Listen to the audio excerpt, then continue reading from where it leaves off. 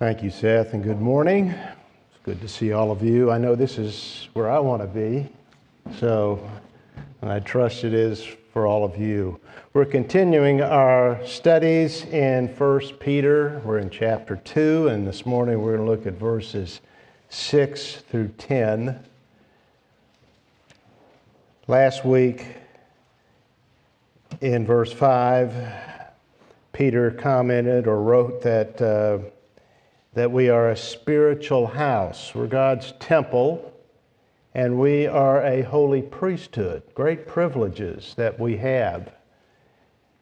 And now he supports that. He gives the evidence of that in verses 6 through 10 with a number of citations from the Old Testament. He says, "For this is contained in Scripture. Behold, I lay in Zion a choice stone, a precious cornerstone, and he who believes in him will not be disappointed. This precious value, then, is for you who believe. But for those who disbelieve, the stone which the builders rejected, this became the very cornerstone, and a stone of stumbling and a rock of offense. For they stumble because they are disobedient to the word, and to this doom they were also appointed." That word doom is, as you notice, added as an interpretation of the word this. So I'll come back to that in the lesson. "But you are a chosen race, a royal priesthood, a holy nation, a people for God's own possession, so that you may proclaim the excellencies of him who has called you out of darkness into his marvelous light. For you once were not a people, but now you are the people of God. You had not received mercy, but now you have received mercy." The great blessings that those persecuted saints had, and are the blessings that we also share with them in Christ. Let's bow in a word of prayer. In the 1962 British epic movie, Lawrence of Arabia, there's an important scene when Lawrence and his Arab companion complete a deadly trek across the Sinai Desert. They stand on the verge of the Suez Canal. Lawrence is dressed in the garb of an Arab prince, covered in dust, when a British soldier on a motorcycle rides by on the other side of the canal. Lawrence's companion signals to the soldier for help. He stopped and called out, "Who are you?" There's silence from Lawrence. He called out again, "Who are you?" No answer. I call that an important scene because in the movie, that was Lawrence's problem. He didn't know who he was or where he belonged, an Arab or an Englishman. Now, the T.E. Lawrence of history was more grounded than the one in the movie, but I think the question is relevant for Christians today. Who are you? What are you to be doing? Those are important questions. And we can't function usefully if we don't know who we are and what we are to be doing. And we might find that a lot of Christians can't answer those questions with any certainty. Who are you? You are a priest of God Almighty. There is no more important privileged position in all the world. What are you to be doing? Priestly work and glorifying God. These are the answers Peter gives us in our passage. He's already stated in verse 5 that we are a holy priesthood. In verse 9, he calls us a royal priesthood. Then he gave the reasons for this great privilege and blessing. so that you may proclaim the excellencies of him who called you. That's our great goal or purpose or chief end in life. The Shorter Catechism famously put it very simply and clearly and correctly. It is to glorify God and enjoy him forever. And as Peter has already explained, we are well positioned and well equipped to do that. In verse 5, he stated that we are God's temple. When we came to Christ, whom he described as a living stone, we became as living stones, part of God's temple, but also priests in his temple. That word, that would have been a great encouragement to these downtrodden, persecuted saints. They were persecuted because they were Christians. They were persecuted because they had come to Christ. But what they had come to was an unimaginable blessing. Solomon was amazed when he built his temple that God would condescend to dwell among his people. Here we're told that we are part of his temple. So they hadn't given up anything in coming to Christ. They had gained everything. They were God's temple. God dwelt in them, and they were his priests. That is really an amazing thing. Now, some might say, yeah, that is an amazing thing. Prove it. So now in verses 6 through 10, Peter does just that. He supports his teaching and encouragement with several Old Testament quotations. They have been called stone prophecies. He introduced them by saying, "For this is contained in Scripture." In other words, the Old Testament is the evidence for his bold claims about our position and our privilege. And that is conclusive proof. There's no greater proof nor higher authority than the one he gives, which is Scripture. One of the watchwords of the Reformation became Scripture alone. This is one of the 5 onlys, and it is listed first because only Scripture is our final authority. And if we don't have Scripture, we can't know that the other 4 are true. We can't know that it is salvation by grace alone, by faith alone, in Christ alone, to the glory of God alone. Those are all true, but we can't know they're true if we don't have Scripture to teach us and prove it. Now, that's not just the reformers, that's the apostles. Peter's authority for what he taught here is based on God's Word, as all our beliefs must be.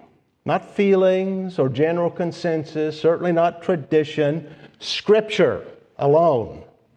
Peter then quoted from Isaiah 28, verse 6, "Behold, I lay in Zion a choice stone, a precious cornerstone."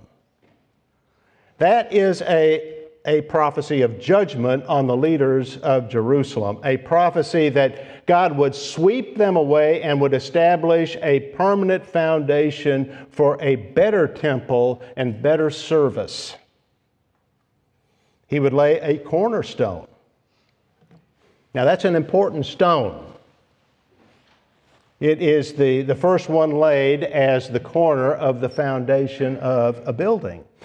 And the fact that this stone would be laid in Zion, the place where the Jerusalem temple was, indicated that it would replace the temple and replace its priesthood. Peter indicated that back in verses 4 and 5, but this is the scriptural proof for it. It's a very different temple from the stone structure that Solomon built and then the stone structure and grand structure that Herod built.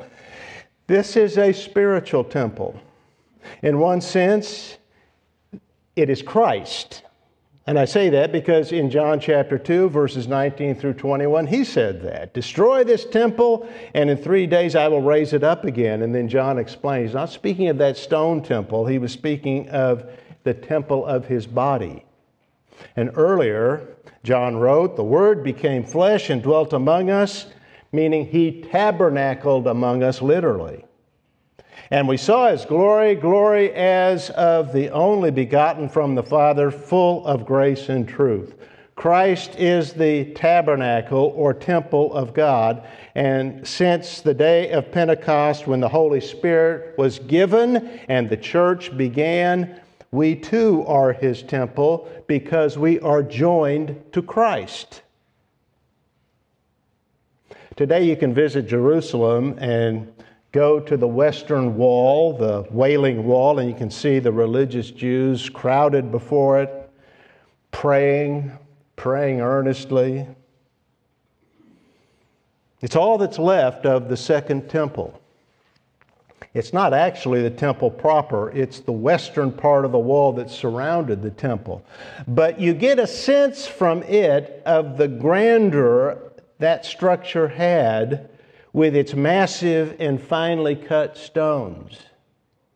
But as great as it was, it could not compare to the glory of the present temple of Christ's body, the church. The temple was temporary. That one was, as Solomon's was, and it's all gone. Only a few ruins remain, but the church is eternal. It can never be destroyed. Not even the gates of hell will prevail against it. Christ is the cornerstone. And Peter and Isaiah promised that all who come to him, all who believe in him, all those who build their lives on him and go through difficulties and are rejected by the world, all of those will not be disappointed or put to shame, embarrassed. Or they may be rejected by men. They might be persecuted as a result of believing in Christ, but ultimately the faith, our faith, will be vindicated, and there will be no disappointment in Christ. All that we have gone through, all that we have suffered will be as nothing compared to the glory that follows and the reward that follows. In fact, in verse 7, Peter promises us value or honor. Literally, the Greek text is, "For you, therefore, who believe, is the honor." There's no greater honor than to be joined to Jesus Christ, to be friends of the King of Kings, ruler of the universe, who, as the author of Hebrews said, is not ashamed to call us brethren. And through faith and faith alone, not merit on our part, but by God's grace alone, we have believed in him and we are joined to him. Participate in Christ's life. Have a part in his ministry. That's the honor. But what is an encouragement for believers is at the same time a warning for unbelievers, because the one whom they rejected is vindicated and exalted by God. The stone which the builders rejected, this became the very cornerstone. Not the capstone, meaning the top stone as the New International Version has it. The word is literally the head of the corner. It refers to the first stone laid for the foundation. The cornerstone gives direction, gives proportion to the rest of the foundation and to the whole building. Christ does that for all who build their lives on him. And though the world will reject us, You can see that from the problems these congregations faced. It's common to the church. Though the world will reject us, we will never be disappointed. Not so those builders who rejected the great and glorious stone. They left it lying around. That seems to be the picture that's given by the prophet, and stumbled over it. That's how Peter described those who rejected Christ in verse 8. The cornerstone, which is a blessing for believers, is a stone of stumbling and a rock of offense for unbelievers. Now that's a quote, his next Old Testament quote from Isaiah chapter 8, verse 14, where the prophet states that the Lord will be a sanctuary for those who follow him, but the reason for a fall and destruction for those who reject him. A stone of stumbling and a rock of offense to the disobedient. Isaiah meant that for both of the houses of Israel, the northern kingdom and the southern kingdom, Peter here applied that to the unbelievers of his day, Jews and Gentiles, and then explained that they stumbled because they are disobedient to the Word. Now, Peter was not writing to unbelievers. He was writing to believers. And he wrote this to encourage them. So you might wonder, well, how does the stumbling of the unbeliever and the destruction of the unbeliever, how would that be an encouragement? Well, the reality is, as he's explaining here, all that happened, everything that happened at the cross and as a result in their own lives, all of that was part of God's all-wise plan. The rejection of Christ and the world's hostility that surrounded these churches was not unforeseen. It was predicted centuries earlier by Isaiah. That's the nature of life in a fallen world. In this world of darkness, the sons of darkness are against the children of light. But Peter also said it was not only prophesied, but planned. The New American Standard Bible translates the verse, "To this doom they were appointed." Doom is added as an explanation for the pronoun this. What is the this? To this they were appointed. And so the translators and the editors interpreted that as to their doom, their ultimate destruction. That's possible. That's a possible interpretation. The English Standard Version puts, they stumbled because they disobey. They stumble because they disobey the word as they were destined to do. In which case, what's preordained is their stumbling, their unbelief. So either one could be true. I think that the second, the English Standard Version, is probably more harmonious with the context. Here's the point. The rejection of Christ was not only prophesied, it was ordained. God is absolutely sovereign over the souls of men, and He has a purpose for their unbelief. Human unbelief and rebellion are not outside of God's absolute control, outside of His plan. They are part of it. They are within the plan of God.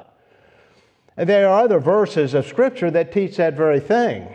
Very significantly in regard to the rejection of Christ by His own people, Israel, we have numerous examples of that. It was part of God's plan, as I say, and Peter made that very point on the day of Pentecost in Acts chapter 2, verse 23. And then the church in Acts chapter 4, verse 28 made the same point, that the cross was ordained. The most heinous crime in history is described as being predestined by God. On the day of Pentecost, Peter said to his audience, "You nailed to a cross and put to death Christ by the predetermined plan and foreknowledge of God." And here he wrote that. And obviously, the cross, the crucifixion, which is the very means of our salvation, the remedy for sin and guilt, was planned and ordained by God from all eternity. It was the cup that He gave His Son to drink. That doesn't in any way mitigate, lighten the guilt of those who carried out the crucifixion. They rejected Christ freely. They rejected Him deliberately, willingly, knowingly, knowing that He was innocent. They disobeyed God's word. It's the same here. There is a warning in that for all those who reject Christ. They are stumbling over the rock. They are stumbling over the stone, the Savior, to their eternal destruction. Now, did that mean that these unbelievers couldn't repent? Many did on the day of Pentecost. We read that in Acts chapter 2, verse 41, that about 3,000 souls afflicted themselves, repented, believed. And then later in Acts chapter 6, verse 7, there's this amazing statement that a great many of the priests became obedient to the faith. You'd like to read more about that. Many of the priests came to faith in Christ by the grace of God. So there was hope for the pagans as well, then and now. But Peter intended this text to be encouragement to the beleaguered churches. All of this fit within God's good and sovereign plan, just as the crucifixion did, to bring good out of it, and He would do that, just as He will do that in your life in the difficulties that you face at this present time, or you will come to face. God is in control and will bring good out of it. In fact, He had already blessed these saints greatly, and Peter gets back to their blessings in verse 9 with the happier side of God's sovereignty, the doctrine of election. That and more. But you, he wrote, that is, in contrast to the disobedient unbelievers, you are a chosen race. This is the fourth time the word chosen has been used in this letter. We're halfway through chapter 2, and 4 times Peter has talked about election. Peter was not embarrassed by the doctrine of divine election. If you are, I'm sorry. Peter accepted the fact of it, and he recognized the blessing of it. Chosen people has always described God's people. It was used of Israel. In Isaiah 43, verse 20, God called Israel my chosen people. And then in the next verse, he explained his meaning, the people whom I formed for myself. They are God's work of grace. And it's the same for the church. Christians are like Israel in that we have been chosen by God in the same way, unconditionally. He formed us for Himself. So who are you? Well, if you're a believer in Jesus Christ, you are a chosen one. Chosen by the sovereign grace of God and His unimaginable, infinite love. Now, does that mean the church is the new Israel or spiritual Israel? We're not called that. Galatians chapter 6, verse 16 is addressed to believing Jews, not Gentiles. That's the one verse that people often point to. It's not calling the church the Israel of God. He's speaking of those within the church, Jews. They are the true Israel of God. And it doesn't mean that we have replaced Israel. Romans 11 is clear that there is a future for ethnic Israel, that it has been largely broken off from the tree of blessing, the olive tree, but that it will be grafted in again. Peter uses this terminology here of the church because the functions Israel performed in the Old Testament, the church does today, yet in a far greater way. In the future, according to Romans 11, verses 14 and 15, God will save Israel and use the nation again to bless the whole world. In the meantime, unbelieving Israel has been removed from the place of blessing, as Paul put it, branches broken off from the olive tree, and Christians, mostly believing Gentiles, have been grafted in. So the nation Israel, as the apple of God's eye, has not been replaced by the church. In fact, I think it's more accurate to say that the church, believers, have been incorporated into Israel. We are wild branches in their tree, partaking, Paul wrote, of the rich root of the olive tree. Someday, Paul wrote in verse 26, all Israel will be saved, and we will inherit. We Christians, we Gentile believers, our Jewish believers, we will inherit their blessings with them. In the meantime, the nation has been set aside in unbelief, and God is working through the church, His chosen people, a chosen race. We are the objects of His grace. We are the object of His loving initiative. We are a royal priesthood. Just as we are living stones in God's temple because of our connection to Christ, we are a royal priesthood due to our connection with Christ, our King and priest. That's one of the great truths that was recovered in the Reformation, the priesthood of all believers. All believers. Luther and others didn't invent that. They recovered it. It's found elsewhere in the New Testament. In Revelation chapter 1, verse 6, Christ has made us a kingdom, priests to His God and Father. And that is one of Peter's main lessons here in chapter 2. We are priests. In Luther's day, it was a revolutionary thing, a revolutionary thought. Again, he didn't invent it. Calvin didn't invent it. The Reformers didn't invent it. They recovered it. And in doing that, it was a liberating discovery.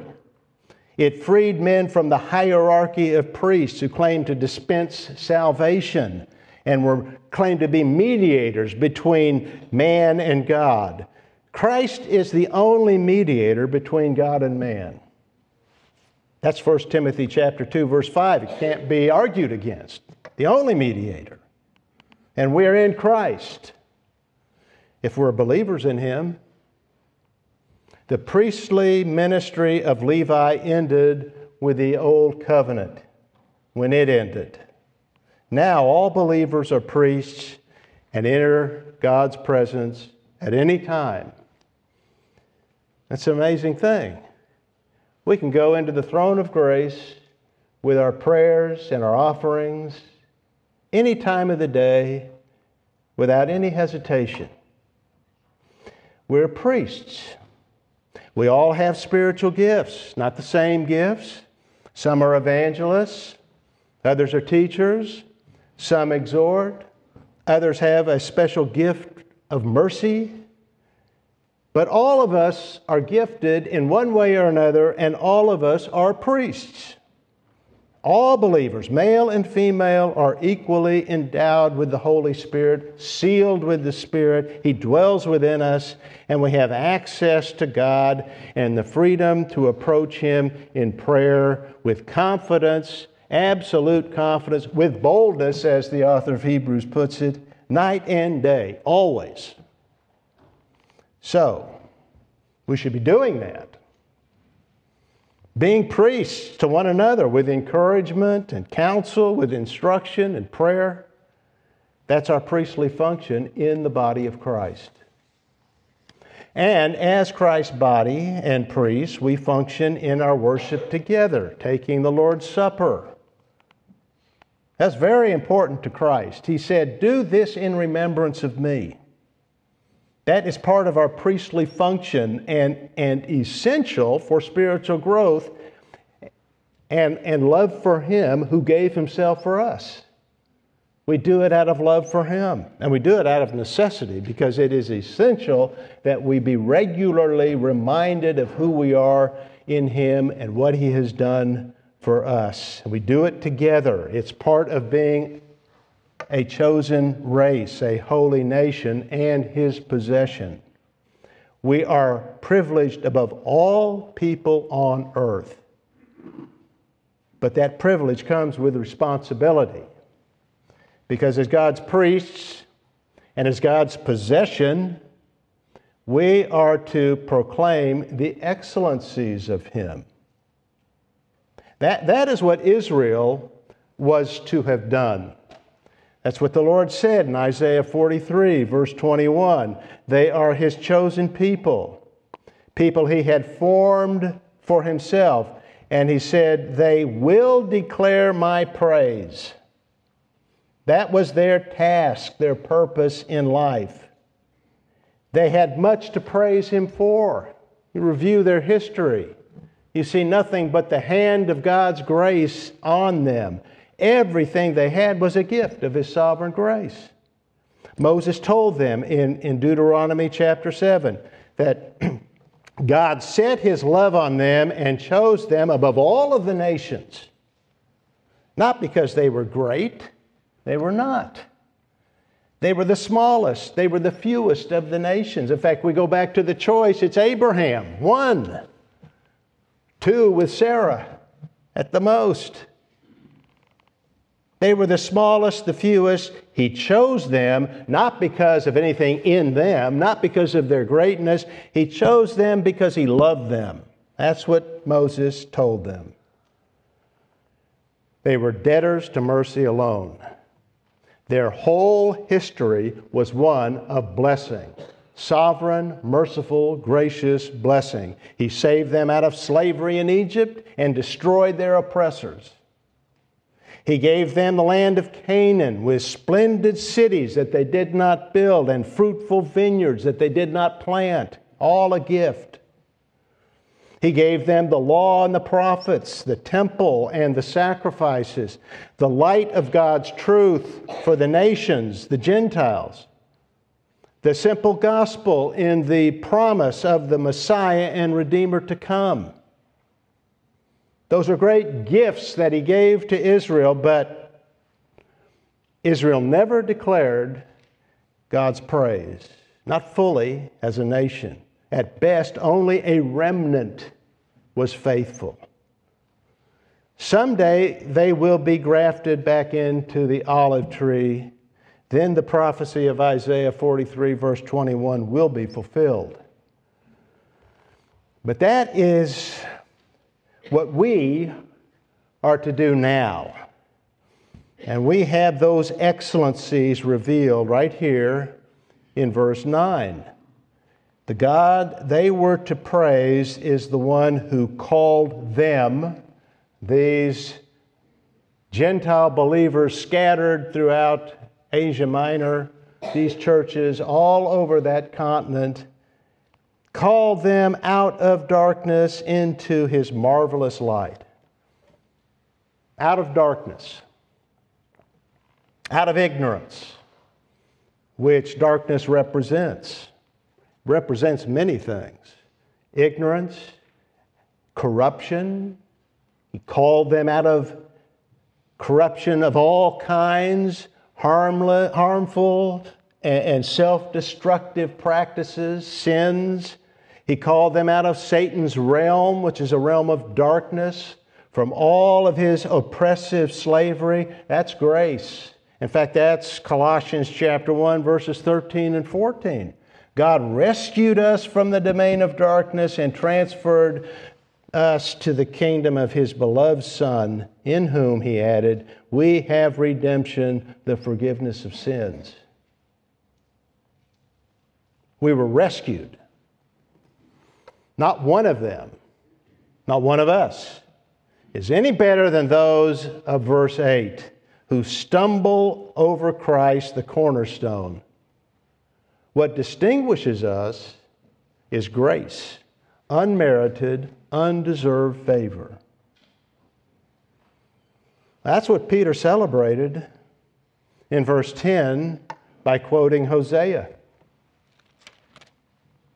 For you once were not a people, but now you are the people of God. You had not received mercy, but now you have received mercy. All the privileges we have, and Peter has recorded here, being a chosen race, being a royal priesthood, God's people, God's possession. Imagine that he'd want us as his possession, as his inheritance. That's what we are.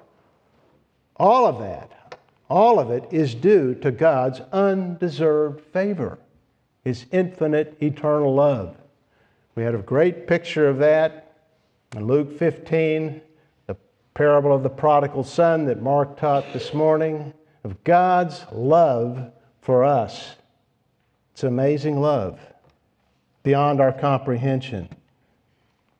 These people, Gentiles mostly, previously pagans, had no claim on any of these privileges. They were not his people. They were far away. They were lost in the darkness when he called them out of that darkness and into the light. That's every believer. And the more we understand that, the more we will want to do what we are to do. Proclaim it to those around us. God's undeserved, omnipotent mercy and sovereign grace. Our problem is we really don't understand the depth of the darkness out of which we have all been called. That's why grace means nothing to the natural man, and unfortunately, very little to many of God's people. We are inured to sin. It is so common around us, and we've become so used to it that we receive it, as it were. We tolerate it. We're accustomed to it. So, because of that, I come back to the medieval theologian Anselm, who explained the problem in his book, Why God Became Man. His partner in debate couldn't see why Christ's incarnation and death were necessary for salvation. Why did that have to happen? It's not necessary. Just repent, just turn, just believe. Anselm stated his problem. You have not yet considered the greatness of the weight of sin. And that's everyone's problem. When we do, and we understand that, we know that not only by the death of Christ's Son become man, could the debt we owe be paid off in any other way. And it's paid off in full. Only He could do that. And then, when we know that, we acknowledge His mercy. Gladly acknowledge His mercy. Because then, knowing that, we know who we are. Sinners saved by grace and greatly privileged. We are God's temple. Who are you? God's temple. Who are you? God's priests and debtors to mercy alone. I think the parents of T.E. Lawrence understood that. Just before the outbreak of the First World War, his father wrote a letter to his 5 sons to be opened upon his death. It disclosed a family secret. He had been married before he met their mother. She was a governess in their home when, unfortunately, as he put it, they fell in love. He abandoned his wife, he abandoned his family to start a new family, a new life.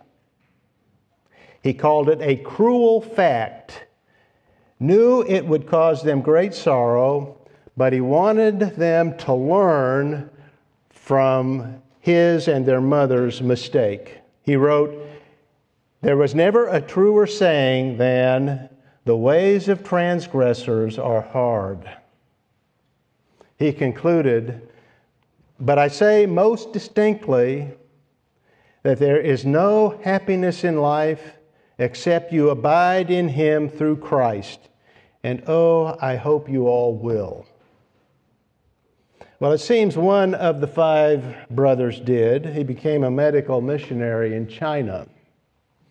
Lawrence became a soldier, a national hero, an international celebrity, dying at the age of 46 on his motorcycle. He had fame, but not the happiness in life that his father said is only ours through Christ. Fame is fleeting, but happiness in Christ is forever. And he who believes in Him will not be disappointed. Have you believed in Him? Then you have entered a life that will not be a disappointment. But remember, this life is not easy. This life you've entered into is like the life that these saints that Peter wrote to had entered into, a life of difficulty, a life of challenges. We are in a spiritual war, and it is a hot war, and it will be so to the day of our death. That's the reality. But you are a priest of God in the midst of it. We are priests, and we have great responsibilities, and we have the grace of God to support us. So proclaim His excellencies. Proclaim His grace and mercy. Live it before others. Live out the glory and the power that is yours in Christ. May God help you to do that, help all of us to be faithful to our responsibilities and our ministry. But if you've not believed in Him, you are invited to come to Him, and come to Him in the only way anyone can, and that's through faith. By knowing that He is God's Son who came into this world, became a man in order to represent sinners and bear the penalty of their sin. He has done that, and all who believe in Him, come to Him through faith, are saved. So may God help you to trust in Him and then live for Him. Well, let's stand and sing number 15 in the Songs of Praise book. I hope I got the song number right this week. Number 15, A Debtor to Mercy Alone.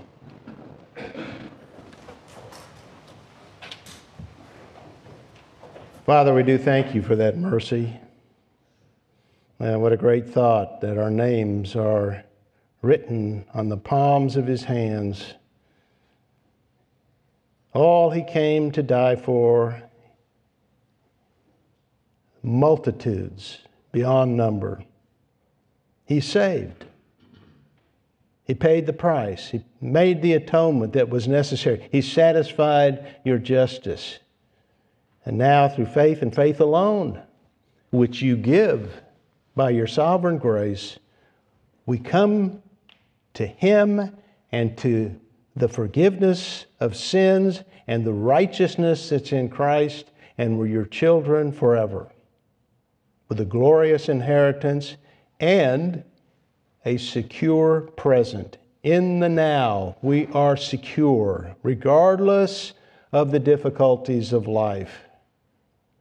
Whether it has to do with employment or health, whatever, the strife that we go through, you're in control, and you're going to see us through the storm. We give you praise and thanks for that. That's the encouragement Peter gave to those ancient Christians in that troubled land of Asia Minor, and it's true for us today in this place. We thank you for that. Thank you for your mercy. We thank you for Christ and his death for us. And now the Lord bless you and keep you. The Lord make his face shine on you and be gracious to you. The Lord lift up his countenance on you and give you shalom, peace. In Christ's name, amen.